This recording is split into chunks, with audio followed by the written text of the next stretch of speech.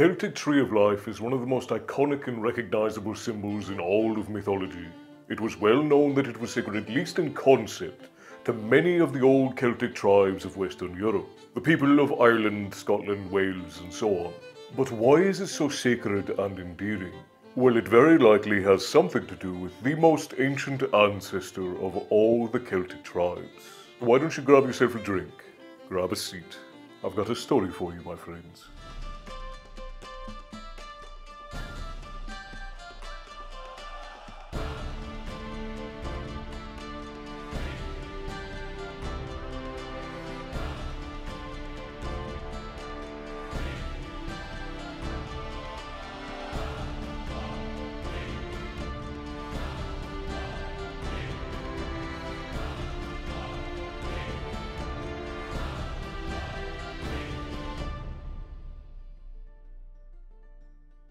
The Celtic people have always lived alongside nature.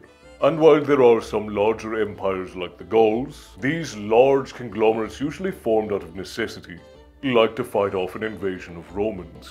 Rarely did large Celtic nations form prior to the formation of the Roman Empire, at least not very large in contrast to other large nations of the time. When we look at the information around the Celts the historians are able to gift us, we find that much of their culture was centered around harvests. Now that in and of itself is not unique. Most people need to eat and we all get very excited about the idea of not starving to death. But the Celts took this a whole step further. Every harvest had a festival and it was a spectacle. Great bonfires, dances, blessings of their lands and forests. And while the Celts were not the only people to do this, they were certainly one of the most avid and extravagant in the way they did.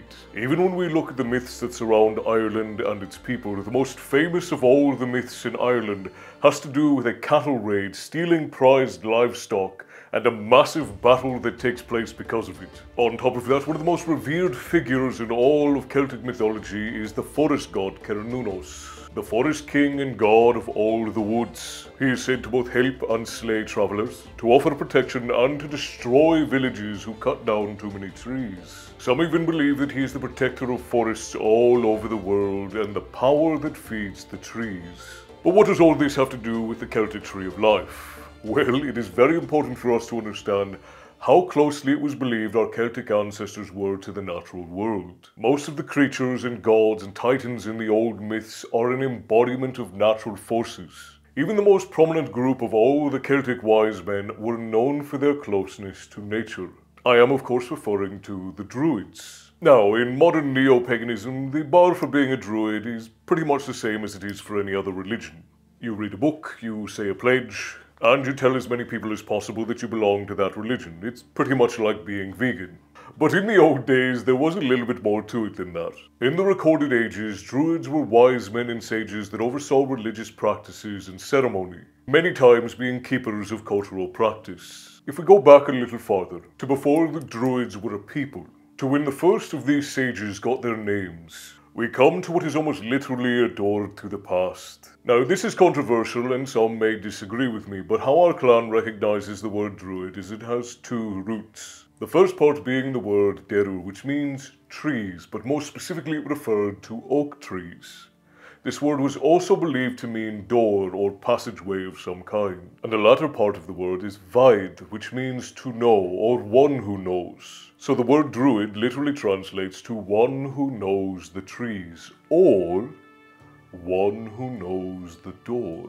These men were those who understood the ways of nature and the ways of our ancestors. Some were even believed to speak with the trees and the god of the trees, Cernunnos. And this group was preceded by another group called the Arwen, or the Imbas. But that is a story for another time, and is more particular to our clan's kept stories than what you'll find in common myth. Now, this goes even deeper than just a connection to nature. The Fomorians, the ancient titans and ancestors of Ireland, were pure forces of nature, controlling fate, the trees, the rivers, the oceans, the water, and knowledge. Just to name a few of the things they were said to have dominion over. They were the primordial occupants of Ireland before the Gaels, before the Celts, before the Fianbolg, and before the British. For all of them, the Fomorians were there. But the most famous occupants of Ireland are said to have invaded twice. The first time, they were repelled by the Fomorians and they were humans. But they left and returned with magic that they received from far away. Now, this could have been Tir na Nog, as the bridge between Tir na Nog and Ireland still existed at this time, or it could have been the Northlands, where in our stories the tribes of the Aesir, the Vanir and the Jotnar existed at around the same time. Either way, this is where the tribe of Danu, the Tuatha Dé Danann, gained their magic. Humans who left Ireland and came back with mighty magical power. They gained dominion over natural law, returned to the magical Isle of Eriu, the Era, and conquered the Fomorians, being locked in battle with them for hundreds or possibly even thousands of years, eventually even having children with those ancient beings. And those born of the tribe of Danu and the Fomorians would become the gods and heroes of Celtic and Irish mythology, as well as the keeper of many a grand legend. So now we know that the gods, magic and nature of Celtic mythology are all deeply linked to nature and natural law. But who were the ancestors? In the oldest myth, the Fomorians were not titans, though they are described as being monstrous. By our clan stories, they were in fact the first of the Celtic tribes, the first humans to walk the earth. And the story of where they came from in common myth is vague at best. So this is where I will take you specifically into the oral stories passed down through our clan's traditions, to fill in the gaps, if you will. According to our clan's myths, the first living beings in the world were the trees. The trees rose up from the grounds as the waters and land separated, and from the first great tree spawned 12 other trees. And from those 12 trees spawned the great forests of the world. And from those forests came the flowers and plants and fruits, and the fauna and insects that would crawl upon the ground, not terribly dissimilar from the description of biblical creation. And then from the bark and branches of those first trees and forests were born the first ancestors.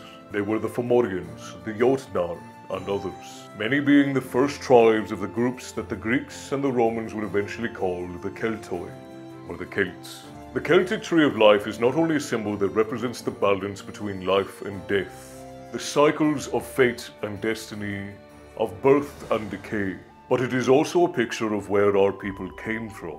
And in a way, it is an image, a depiction of our earliest ancestors.